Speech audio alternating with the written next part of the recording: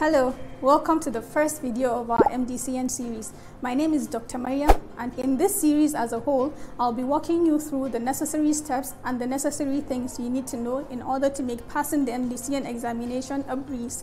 But before we begin, please take a moment to like this video and subscribe, as it will really help out the channel.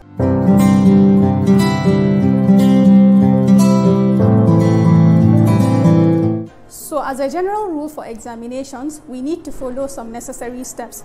The first step is to always greet our patient. After that, we can remember the next steps through the mnemonic WIPER, which is W-I-P-E-R. W standing for washing our hands. You must seem to be washing your hands. If you go into the exam and you have a hand sanitizer or a soap there, you need to ask to use it.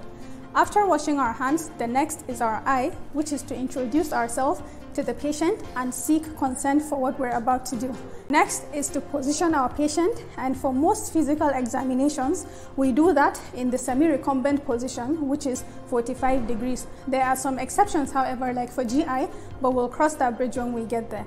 Next on our list is the E, and that is to properly expose our patient depending on the type of examination that we're going to do. But you need to be careful here because you always need to screen your patient before you expose to give patients their privacy. Also, it might be important to know that at this point you might want to request the presence of a chaperone. The last is R, which stands for right side.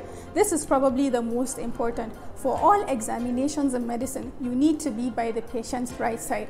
Even if the bed on the right is close to the wall, you need to request the examiner to move the bed to allow you access to the right side of the patient. Physical examination as a whole tends to follow the rule of IPPA, which stands for inspection, palpation, percussion, and auscultation. Although in some examinations you may need to do all the steps, in some examinations you don't need to do all the steps. For example, in general physical examination, we'll only be inspecting and palpating, will not be percussing or auscultating. So after greeting your patient and doing your WIPER, you can now begin your examination.